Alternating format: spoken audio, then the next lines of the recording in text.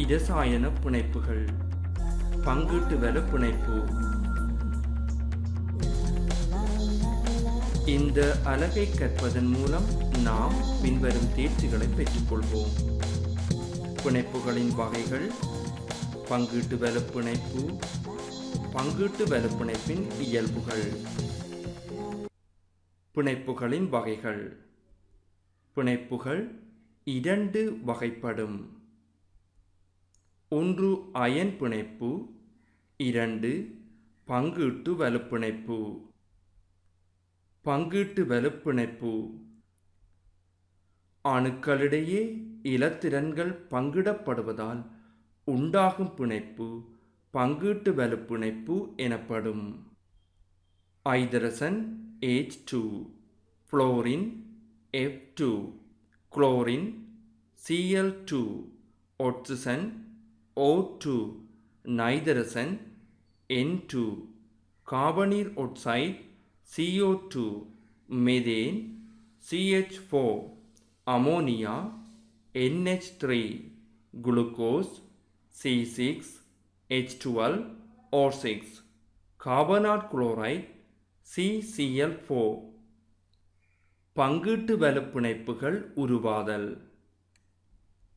இப்போது நாம் பங்கீட்டு வலுப்பிணைப்புகள் உண்டாகும் விதம் பற்றி அறிவோம். உதாரணம், ஐதரசன் H2. இங்கு ஐதரசன் ஒரு இலத்திரனை கொண்டுள்ளது. அது இன்னொரு ஐதரசனுடன் பிணைப்பில் ஈடுபடும் போது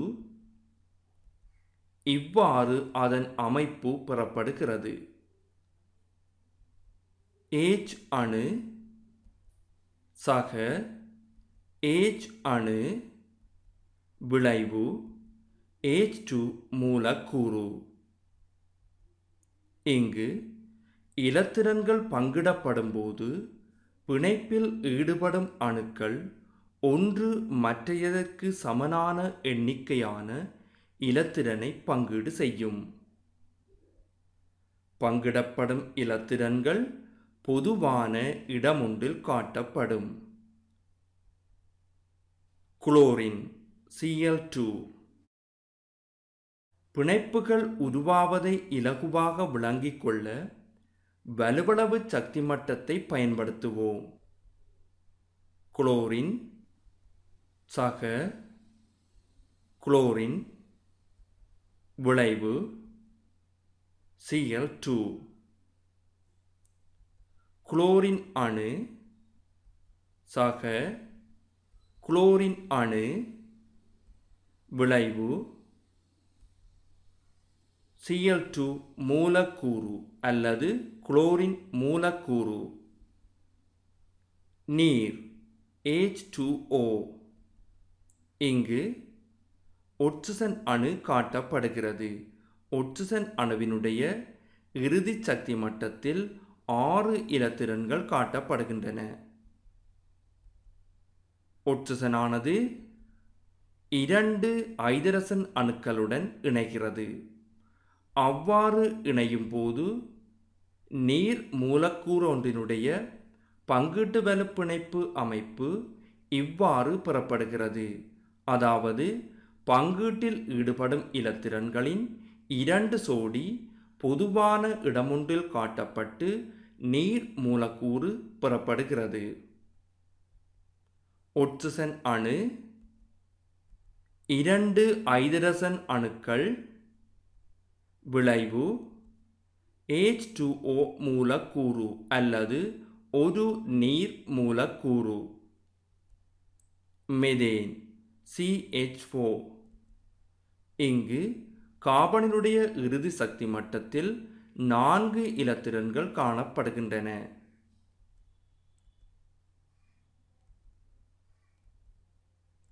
இக்கார்பனானது 4 ஐதரசன் மூலக்கூறுகளுடன் இணைக்கிறது.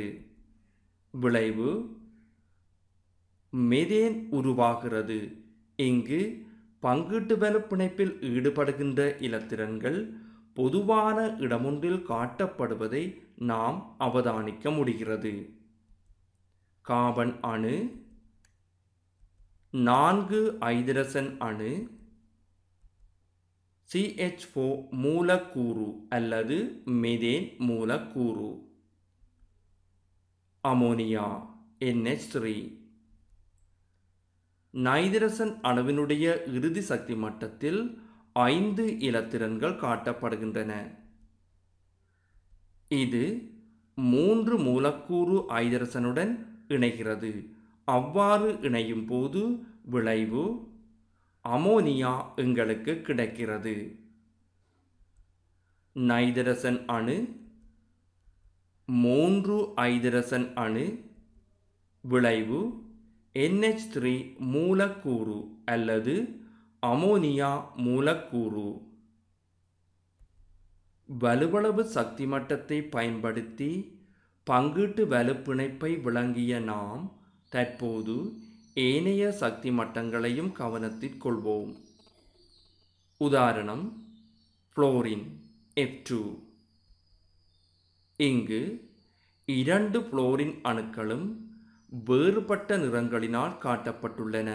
அதாவது ஒரு புளோரின் அணுவினுடைய இலத்திரன் நீல நிறத்தினாலும் மற்றைய புளோரின் அணுவினுடைய இலத்திரன் பச்சை நிறத்தினாலும் காட்டப்படுகின்றன. அவை இறுதி சக்தி மட்ட இலத்திரன்களை பிணைப்பில் ஈடுபடுத்தும் போது மூன்றாவது படத்தில் உள்ளவாறு பொதுவான இடமொன்றில் காட்டப்படுவதை நாம் அவதானிக்கின்றோம். இலகுவாக விளங்கிக் கொள்வதற்காக கணித பாடத்தில் நாம் தொடையில் பயன்படுத்தப்படும் இடைவெட்டு பகுதியை தற்போது நினைவிற்கு கொண்டு வருவோம். அங்கு இடைவெட்டு எனும் பொழுது 2 பகுதிக்கும் அப்பகுதி சொந்தமானதாக அமையும். அவ்வாறே இங்கும் பங்கீட்டு வலுப்பிணைப்பில் ஈடுபடுகின்ற இலத்திரன்கள் 2 புளோரின் அணுக்களுக்கும் சொந்தமானதாக அமைகிறது. புளோரின் அணு விளைவு F2 மூலக்கூறு. ஐதரசன் குளோரைட்டு HCl. இங்கு ஐதரசன் அணு ஒன்றுடன் குளோரின் அணு இணையும் விதம் காட்டப்படுகிறது. அவ்வாறு பங்கீட்டு வலுப்பிணைப்பில் ஈடுபடும் போது பிணைப்பில் ஈடுபடுகின்ற இலத்திரன்கள் பொதுவான இடமொன்றில் நீலத்தினாலும் பச்சை நிற புள்ளியினாலும் காட்டப்படுகிறது. ஐதரசன் அணு, குளோரின் அணு, HCl மூலக்கூறு. ஒட்சிசன் O2. இங்கு 2 ஒட்சிசன் அணுக்கள் பிணைப்பில் ஈடுபடுவதை நாம் காண்கின்றோம். அவ்வாறு பிணைப்பில் ஈடுபடும் போது 2 சோடி இலத்திரன்கள் பரிமாற்றப்படுகின்றன. பரிமாற்றப்படுகின்ற 2 சோடி இலத்திரன்களும் பொதுவான பிரதேசம் ஒன்றில் காட்டப்படுகிறது. ஒட்சிசன் அணு விளைவு O2 மூலக்கூறு அல்லது ஒட்சிசன் மூலக்கூறு. நாம் இப்போது கார்பனாட் குளோரைட்டின் மூலக்கூறொன்று எவ்வாறு உண்டாகின்றது என சிந்திப்போம். கார்பனாட் குளோரைட்டு மூலக்கூறு அல்லது CCl4 கார்பனின் வலுவளவு சக்தி மட்டத்தில் உள்ள 4 இலத்திரன்களும் 4 குளோரின்களின் வலுவளவு சக்தி மட்டத்தில் உள்ள ஒவ்வொரு இலத்திரனுடனும் பங்கீட்டு வலுப்பிணைப்பில் ஈடுபடுவதன் மூலம் கார்பனாட் குளோரைட்டு மூலக்கூறு உண்டாகிறது. கார்பன் அணு, 4 குளோரின் அணு விளைவு CCl4 மூலக்கூறு அல்லது கார்பனாட் குளோரைட்டு மூலக்கூறு. பங்கீட்டு வலுச்சேர்வைகளின் இயல்புகள். அணுக்கள் சிலவற்றினால் ஆன மூலக்கூறுகள். பெரும்பாலும் அறை வெப்பநிலையில் வாயு திரவ நிலையில் காணப்படும். உருகுநிலை, கொதிநிலை உயர்வானவை. நீர் கரைசல்கள் மின்னை கடத்துவதில்லை. சில சேர்வைகள் நீரில் கரைவதில்லை. இந்த பாடத்தை கற்றதன் மூலம் நாங்கள் பின்வரும் கற்றற்பேறுகளை பெற்றுக்கொண்டோம். மாணவர்களே, இன்று நாம் பிணைப்புகளின் வகைகள், பங்கீட்டு வலுப்பிணைப்பு, பங்கீட்டு வலுப்பிணைப்பின் இயல்புகள் பற்றி அறிந்து கொண்டோம். மீண்டும் நாம் அடுத்த அலகில் சந்திப்போம். நன்றி.